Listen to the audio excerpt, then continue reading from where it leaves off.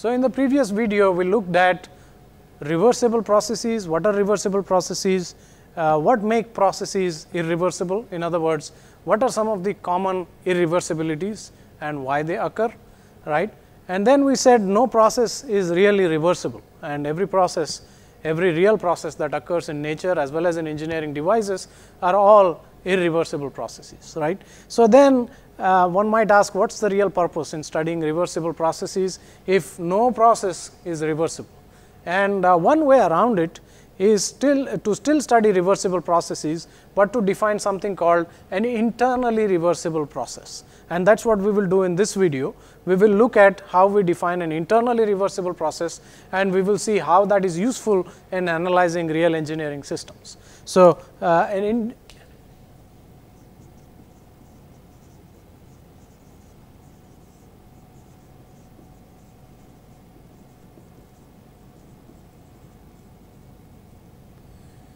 an internally reversible process is a process in which no irreversibilities occur inside the boundaries of the system.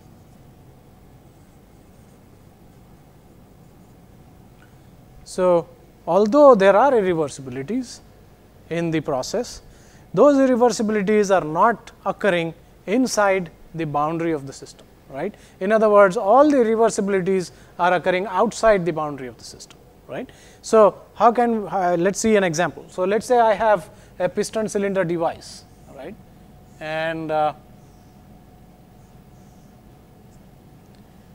that obviously, because the piston needs to be gas tight, there is a normal reaction between the piston and the cylinder, because it is a press fit, right, it is a tight fit, and so there is a normal reaction, and when there is a normal reaction you expect that there will be friction, right. So, there is friction between the piston and the cylinder, but if I define my system like the dashed line here,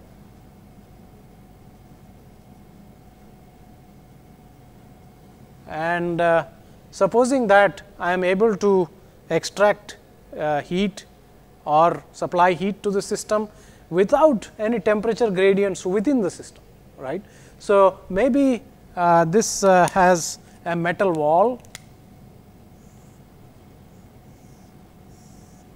and this metal wall and suppose I am heating the external metal wall, right. So, there is a temperature difference between this point and this point. So, which means that the metal wall has a temperature gradient, it is a finite temperature difference, right.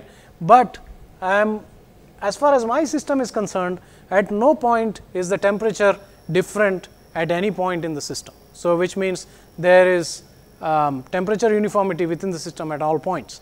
If I am able to achieve that, and because the friction is also outside the system, right. So, friction is between the piston and the cylinder, which is outside the system as it is defined here, right. So, if I am able to avoid friction, avoid temperature gradients, and avoid unrestrained expansion within the system, that is, within the boundary of the system there are no irregularities, irreversibilities, then I can have an internally reversible process, right. So, what is the big advantage of having or defining an internally reversible process?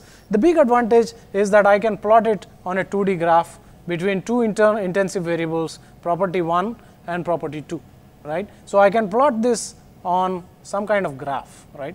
I can plot processes between 1 and 2, between 1 and 3, or between 3 and 2, right. So, I can plot all kinds of processes because the system is undergoing a quasi-equilibrium process, and so at all points during the process the state is well defined and there are no temperature gradients, there is no friction, there is no unrestrained expansion within the system, and so therefore, it is very useful to define an internally reversible process, right. Now, unlike a reversible process which is impossible to achieve, an internally reversible process is very much possible to achieve, right. And many processes that occur both in nature as well as in engineering devices are in fact internally reversible.